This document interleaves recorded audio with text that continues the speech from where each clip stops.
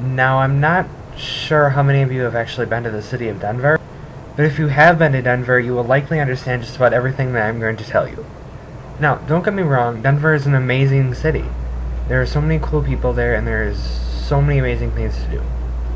There are just, like, 3 major crazy things that I noticed while I was down there.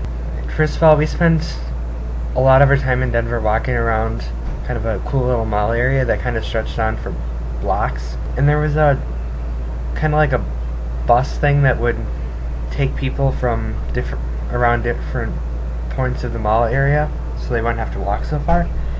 And I think that was a really cool idea. It just, I had to wonder if these buses actually had brakes on them. Now, what I mean by that is I noticed several people thinking they had enough time to run across the street quick before these buses came, and I don't think the buses slowed down one little bit for them. They were almost squashed to little grapes. Well, squashed grapes. It's not like these buses were traveling at slow speeds to begin with either. I don't know, it just seemed like pure craziness to me. Okay, secondly, and maybe this is normal around there, I've just never seen it anywhere else, the manhole cover things in the middle of intersections and stuff where it goes down to, I don't know, I'm assuming like the sewer pipes or I don't know what, but they're there. They were like pouring out steam, some of them, like huge geysers. It was weird. Like I said, they looked like geysers. I don't know. But I've never seen that before, and I thought that was kind of weird, different.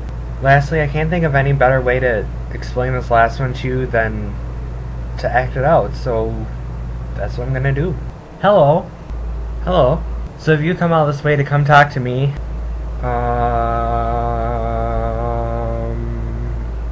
now at this point I'm just like, I don't even know what to think. How do you know how far I've come?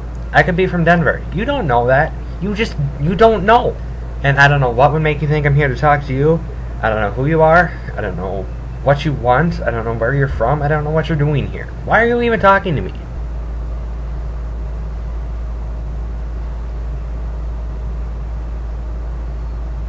Are you a current supporter of insert organization name here? I don't think so. Well, I would love to talk to you about our organization. No thanks. I actually have to be somewhere right now.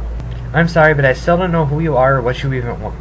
And I don't have time to talk to you. Also, I don't have enough money to support any organization for any period of time.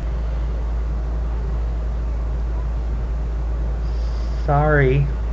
That's understandable. Maybe later?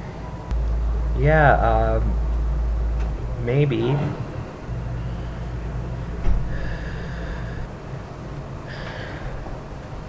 Hi, are you currently supporting our organization?